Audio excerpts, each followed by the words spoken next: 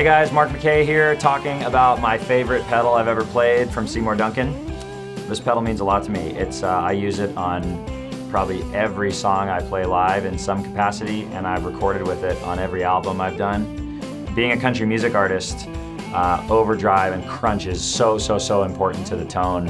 And when I tried this Seymour Duncan overdrive pedal, which is called the 805 Overdrive, it was the best sound that I've ever heard. And that has to do with a couple things on the pedal, and one is the 3-band equalizer you get with it, the bass, middle, and treble control that you have right on it. That's very unique to this pedal. That's something that I wish a handful of other pedals had, but they don't.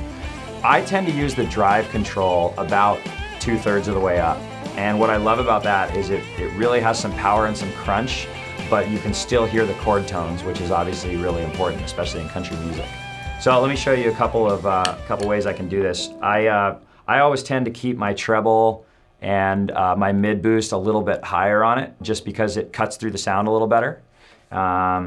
And like I say, I literally use it on every song, so that's important as a lead guitarist to be able to get yourself above the mix like that. So I've got the level here about 1/3 of the way up, and I've got the drive 2/3 of the way up, and this is my favorite position to play it. I'm playing this through my favorite Reverend Telecaster with a set of Seymour Duncan Antiquity Tele pickups, and I'm using the clean channel on my Mesa Boogie Lone Star amp, which is a beautiful sound. So here's the clean sound.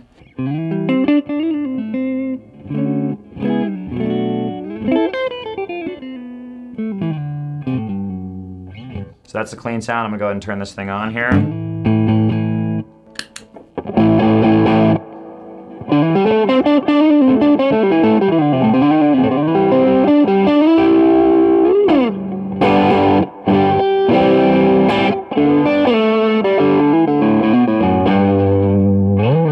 Then if I go to the bridge pickup and give it a little bite, which is great for leads, this is my absolute favorite tone to solo with, so.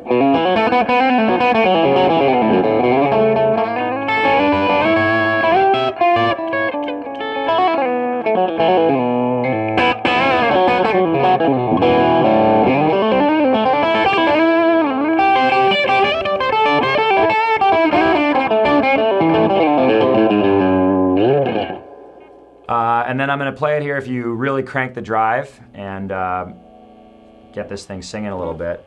I'll play it in both pickup positions, but you can hear that it really starts to sing.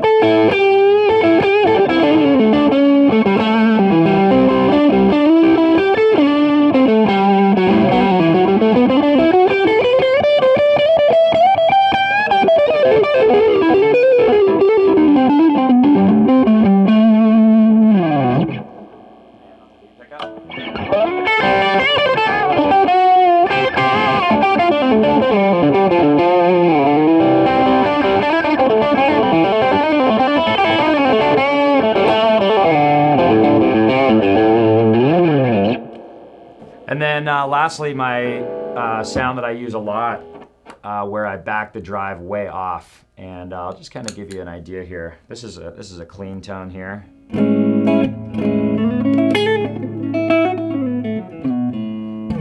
And then if you just push a little bit of punch on top of it.